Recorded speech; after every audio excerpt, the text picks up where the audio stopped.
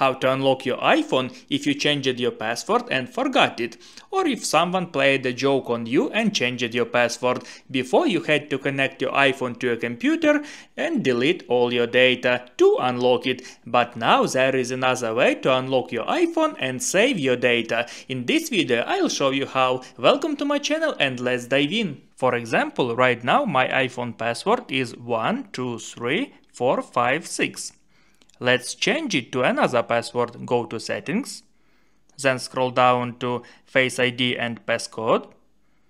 Enter my current passcode and scroll down to Change Passcode. Tap on that, and then I'm going to enter my passcode again.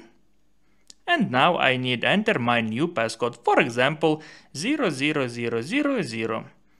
Then tap Use Anyway. And again repeat my new passcode. And now if you forget this new password, you can unlock your iPhone without losing your data. Right now I'll show you how using my iPhone as an example. First we need to enter the wrong password 4 times on purpose. For example, let's enter some passcode.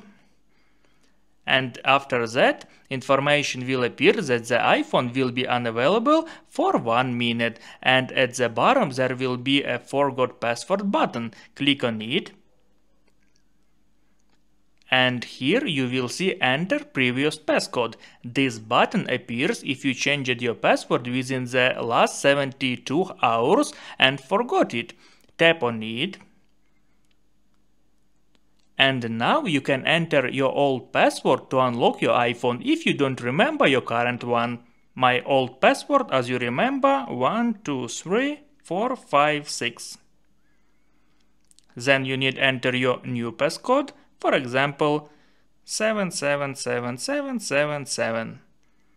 Click Use Anyway and repeat your new passcode 77777.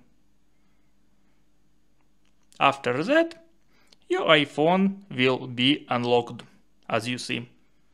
Now you know how to unlock your iPhone if you forgot your password without losing data. If this video was helpful for you, please like, subscribe and click the bell so you don't miss new helpful videos. Thanks for watching.